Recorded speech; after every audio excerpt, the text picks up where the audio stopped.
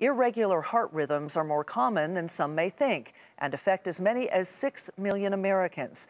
In serious cases, it can lead to stroke or heart failure.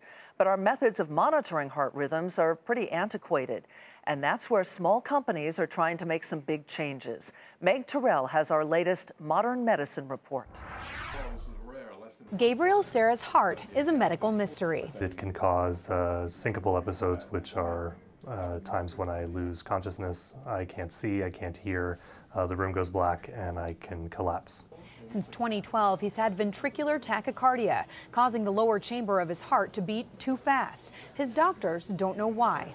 I've had a bunch of studies, genetic studies, imaging studies, including an MRI of my heart, an echocardiogram, and everything has been negative, which is good and bad. Serra, a pediatric anesthesiologist at the University of California, San Francisco, is one of millions of Americans with cardiac arrhythmia, or abnormal heartbeat. He says his condition, though mysterious, is well managed.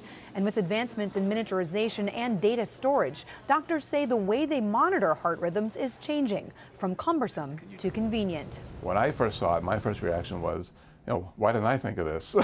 Serra's cardiologist fit him with the Zeo patch from young San Francisco company iRhythm Technologies. I was worried that the picture that we were trying to paint with the monitor was not going to be complete because the monitor was so small. But I found that in reality, the information that we gathered from the Zeo patch was just as comprehensive as any other monitor that I've ever worn.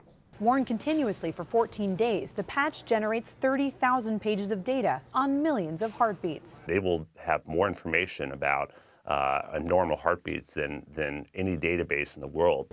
A collection of information that becomes more useful as it grows. So that massive amount of data that gets curated by these algorithms is really under the control of a machine-learned capability. And it gets smarter as we put more and more data into the database. JP Morgan analyst Mike Weinstein says that should lead to better diagnosis and big business. A market opportunity of more than 4 million tests for abnormal heartbeat in the U.S. every year, worth more than $1 billion. The Zeo costs more than older tests, about $360 for Medicare versus $100 to $150 for older monitors. And it's not suitable for every situation. It's not transmitting, at least currently, in real time. So if someone has something really worrisome, like they're passing out, you want to know right away if that happens. With hardware getting smaller as the power of big data grows, doctors hope for increasing insights into the mysteries of the heartbeat. For Nightly Business Report, I'm Meg Tirrell.